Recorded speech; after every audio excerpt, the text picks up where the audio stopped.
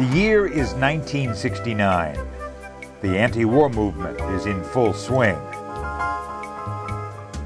Don't squeeze the Sherman. I have a dream today. Good morning, Vietnam. The Mets win the World Series. Sesame Street makes its debut on television. Neil Armstrong sets foot on the moon. That's one small step for man, one giant leap for mankind. And East Windsor Volunteer Fire Company number 1 makes its debut. We had a fire in our firehouse where the car wash is. That was our firehouse. He also happened to own the trailer park, and he had a Quonset hunt in the trailer park. The first 3 fire trucks, I believe, were all used. Our president and 2 other members literally mortgaged their houses for the purchase of the first used fire truck. Lots of memories in 40 years. Do you remember? Using this shovel, ground was broken for the current headquarters on 1 Mile Road, with a move-in date of 1972. The alarm bell, it still works. The first blackboard is still being used. The first sign is still hanging. A siren casing dented by a champagne bottle during a fire truck christening. Firefighters past and present, still in our hearts. Firefighters on the front lines, still in our prayers. And enormous pride very much evident. In the beginning, you had a lot of people that sacrificed a lot to get the organization running, and the people that have came through the years after that have done nothing less than everything that they could to keep it such a success that it's been. Every year we've developed more and grown more and you know, trained more, got more expertise, brought in better equipment, better protection for the people. And you know what? Every chief officer and administrative group that's come through has always made sure that East Windsor 1 has the stuff that we need to do, the job that we need to do whenever we need to do it. Members of East Windsor Fire Company number 1, identified by Mercer County as Station 42, are just like any other firefighters in the U.S., specially trained to deal with whatever is thrown at them. The most challenging, I would say, is the continuous training that we have to do nowadays. Training is more stepped up than it ever has been, I would say, in the last 10 or 15 years. Due to a lot of things. The fire service has grown. The type of services that we provide has grown. And you have to constantly keep up on the training. Firefighter safety has become a big, big thing. You got to know that you're trying to keep your guys safe.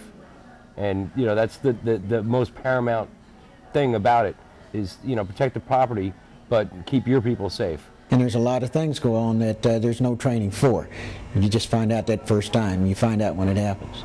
Just got to be ready for it. Some things you won't be prepared for until it actually happens. There's just no way to train for every single situation that could happen in something like that. Just not possible. Fire schools do a great job at putting the classes in front of us for the things that we need, such as classes on weapons of mass destruction and those type of things that allow us to take those courses and get educated on them so that when we're in the field, we're able to conduct ourselves in a manner that we can handle the situation. And if the matter is too big to handle, there's always special groups that we can call, like special hazardous materials units, that can come out and assist us with the call. In the early 80s, it was the hazmat. In the 90s, you know, now it was, you know, terrorism. You know, who knows what the next thing is going to be. You look at, you know, 9/11. I spent, you know, 10 days down at Ground Zero. You cannot be prepared. We try and prepare for everything, but, you know, we try and we train, but sometimes it's impossible. Nobody would have ever saw that coming, not on our own country, not on our own ground, but it happened. So we had to go down there and deal with it. Just like when we go to a fire, you know, whether it's a hazmat, whether it's a car accident, whether someone's trapped in a vehicle, you know, we just go there, and that's why we have to be on our game and we have to continue to train. Over 4 decades, they have responded to and fought all kinds of fires in all kinds of weather at all hours. From, fortunately, not too often life-threatening structure fires, to blazes involving careless cooking, errant barbecue grills, car fires, auto rescues, and elevator rescues. Hello. Even if a battery in a homeowner's smoke detector has gone bad. For CO2 detector activations. For instance, when we go to a CO alarm at an elderly couple's home, quite often they're nervous, their alarm went off, they don't know why, they're scared. We go in, we find out it's something simple like a bad battery. They can put their head on a pillow at night and be able to rest. And I kind of see my parents who are elderly in those people as well, and it gives me a good feeling to know that I help people just like them. When there's a big fire, then they call canteen, and we'll come out and we'll serve them with water, with drinks, with food, if necessary, depending on how long the fire is.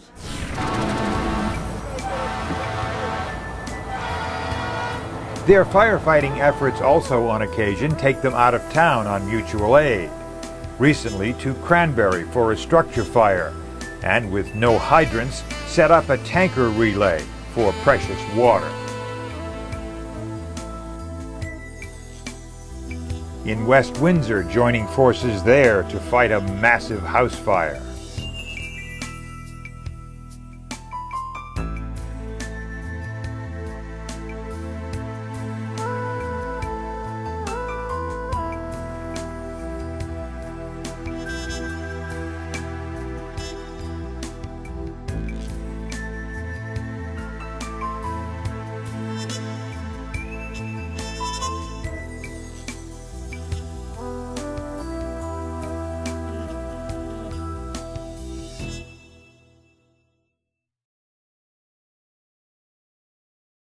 He's going to call the second line, they're going to set up the second line, and then the second line will come in. Yep. Command 2 interior. And when they're not fighting real-life blazes, they're practicing with training exercises with nonetheless dangerous heat and smoke at the fire academy. You're going to run out of air, you're going to get a low cylinder alarm. That's when you evacuate, right? Unfortunately, you guys were literally 2 to 3 feet from that back door. I had the dummy literally right by the back door. I told you. That's where it started getting a little confusing down there. I watched this happen. All fire die, command. Take them down the building. That thing is heavy. Everybody kind of understood, but he didn't 100% understand that he was losing 2 guys. All right? That's something you always got to be cognizant of because nobody does. I wasn't even sure you made it down. But you're faced with that in a real world scenario. But ask any of them. No 2 fires are the same, and never does it become routine or commonplace, no matter what the call. Firefighting is dangerous, the most dangerous occupation there is, and it takes a special breed to keep doing it, and it's hardly for the pay. There are plenty of things that we do that we don't get paid for in this world, but it still makes it worth it. And I think we manage the danger very well by drilling, by being very safety conscious, and being smart about what we do. My grandfather died at a fire. He was a captain in Binghamton, New York. And my mother was very, very leery when I said to her I wanted to be a fireman. And ever since that point, I have never stopped wanting to be a fireman. I recommend it to a lot of people, but because it's rewarding and you're able to help your fellow man, and it's just self-satisfying when you do something good. I started when I was 16 because I saw my father and my brother doing it and it looked interesting and I thought I would like to do it also. And it turned out to be a very good passion. I've also turned it into my career. On top of doing it 26 plus years as a volunteer, I've been doing it 20 plus years for a career. Well, I joined the department because as a lot of other members know, my dad was very involved here. And you know, while I was a kid growing up, and we always looked up to him as you know, that's the thing we respected a lot about him. So after I had my kids and decided we were going to stay in town, I figured I'd join the department and try to lead by example and, you know, leave something behind for my kids. Because we didn't really remember people for what they do at work and stuff like that, but more for how they help people and what they can contribute. Volunteering here provides me just the thrill and accomplishment that I probably don't get in my normal daily job. It's a fantastic brotherhood we have here that we work together. I truly enjoy that, and it's just an exciting, fun thing to do. But there is certainly an adrenaline rush. Anyone that would tell you not is a liar. You think safety, you think what you have to do, and that's what we practice for. And just try and help the community. Even though you do safe practices, there are still opportunities where something's going to happen to you. So you kind of put your faith in God that He'll protect you at times like that. Also, you put your faith in your fellow firefighters, knowing that if something does happen to you, they will be there to help you and get you out of any kind of problems. By helping others in need, you know, in any way we can. A sense of doing something for the community, you know, that's about the only thing I can say. I mean, he's been living in this area since he was born, you know, and I live here since we were married. And it's just something that he wants to do, and I encourage him in doing it. And you know, he's away from home, and he has a lot of different things that he has to do with the fire company. But I know it's for a good cause. Why do I do it? Because I'm someone who can. Not everybody can do this job. Not everybody wants to do this job. I can do this job, and I like doing this job. I don't think anybody can really explain why they do something that's dangerous, that's life-threatening to your individual. I think it's just something you just grow into, and you want to be part of something that's a whole new way of life. It's different. It's not your normal everyday go to work, come home, join community activities. This is different. It's a comradeship that you can't find anywhere else in any other kind of volunteer position or community service. I get a lot of satisfaction, but I do it because I enjoy doing it. Aside from being a closet adrenaline junkie, it is a good thing to do. My dad was in public service. He was a patrolman in Newark, and I didn't necessarily want to do that. Considered you know, joining the fire department, and made a call down here, and Kevin Brink actually talked me into it, and I haven't looked back since. I do it because it makes me feel good to know that I can help people, that I have some area of expertise that helps them solve a problem in a situation where they have very little knowledge of what to do and how to handle, and that we can go there and straighten it out for them and make them feel good and allow them to have peace of mind. And I think that's the most rewarding thing that we do, and it's important job to be doing, and I think we do it very well. Interior to come in. Proceed. Yeah, it's going to be Carolyn cooking. Activated the fire alarm. We're doing a quick check with the thermal camera, but not seeing anything. Some fire calls aren't worth getting out of bed for in the middle of the night.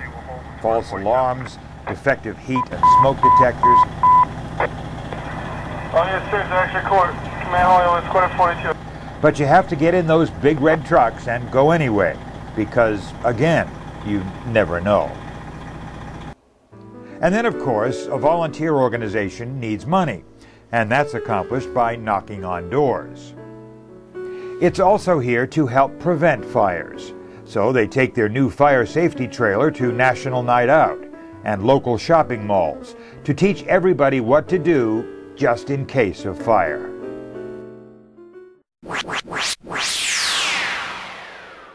I like spending time with him. Take out fires and help people. He can rescue people and he can take out fires. Help people. It's cool and he saves lives. I like him backing up the fire truck. Like putting out fires. Pick up fire and he makes the fire truck go turn on and it makes loud noises. He helps them and he also gets them out of the fire. it gives me like inspiration to know that like if there's ever a fire that he'll be there and it'll be fine and safe. Well, it means the world to me because I know that he saves lives and he helps so many people.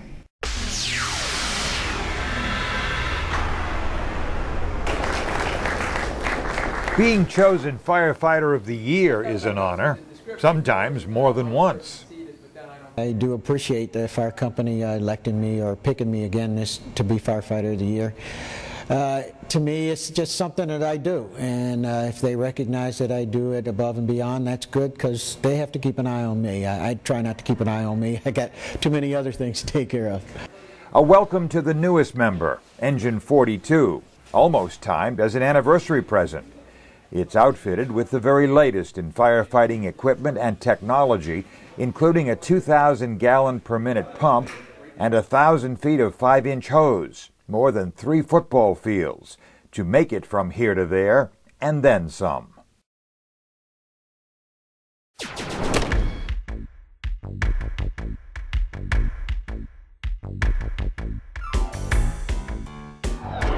With me, I've always found time for things that are important. Sometimes it might be me losing a little bit of sleep, or maybe a couple less hours with your family. But in the long run, once you've gone out and you've actually helped somebody save their house, save their property, or maybe even save their life, the emotional rewards are just so great that losing some time with your family or losing a little sleep is more than worth it. You're investing in your community, you're also investing in yourself. You're making yourself a better person by serving the community. My wife has been with me throughout all my years as a fireman. She's very supportive. I really appreciate that. She is involved as well, a member of the Ladies Auxiliary, and she understands it takes a lot of time, and she fully supports me. Right now, it's pretty strong here in East Windsor. Other municipalities have gone to paid departments. However, overall in the state, we do have a lot of volunteers. It is definitely harder. We're always looking for new members, and I think one of the things that we need to do is I think we have to be a little more aggressive in our recruiting and letting people we know that we need their help. We've had a member recently join that's been living in town for 15 years, and he's in his mid to upper 40s. Decided he wanted to serve his community. He came down, and we signed him up, and I feel there's probably a lot of people out there. We just have to change the ways that we go about trying to attract members, as opposed to waiting for them to come through the door. We got to go out and find them. This is a family. This is an extension of my personal family.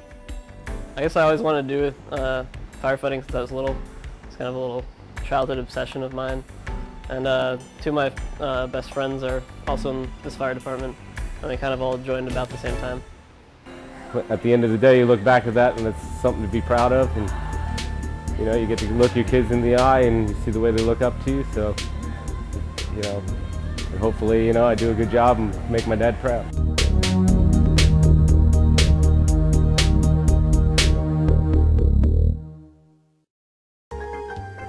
So that's their story in their own words. Just a little bit of the first 40 years. Stay tuned for the next 40. I'm Dick Cunningham, and on behalf of a grateful township, we say thank you for always being there. And speaking of always being there, Company 1, congratulations on 40 years of service. You've always been a brother and a sister to us on both sides of us. We want to thank you for all the help that you've given us, and I wish you another great 40 years. Good luck. East Windsor Volunteer Fire Company number 1. Congratulations on a milestone of 40 years providing volunteer service to East Windsor Township. It's been a pleasure working with you guys, and I hope to continue working with you in the future. On behalf of the Heights Sound Engine Company number 1, I'd like to congratulate the East Windsor Volunteer Fire Company number 1 of 40 years of dedicated service to the residents of East Windsor Township. Congratulations, Station 42, on 40 years from all of us at East Windsor Rescue Squad District 1. On behalf of the members of East Windsor Rescue Squad District 2, I'd like to congratulate Station 42 on 40 years of serving this wonderful community. Keep up the great work. Good evening. On behalf of the men and women of the East Windsor Township Police Department, I'd like to take this opportunity to offer our congratulations to the members of East Windsor Volunteer Fire Company 1 on their 40th anniversary. Congratulations. And it's also a great opportunity to take a moment to thank all of you for 40 years of dedicated service to the interest of public safety here in East Windsor. Congratulations and thank you. It's my great honor to wish to East Windsor Fire Company number 1 a tremendous congratulations on your 40th anniversary. Your service to East Windsor Township has been remarkable, has been deeply appreciated and invaluable to all of us and all of our residents. From the bottom of our hearts, thank you so much.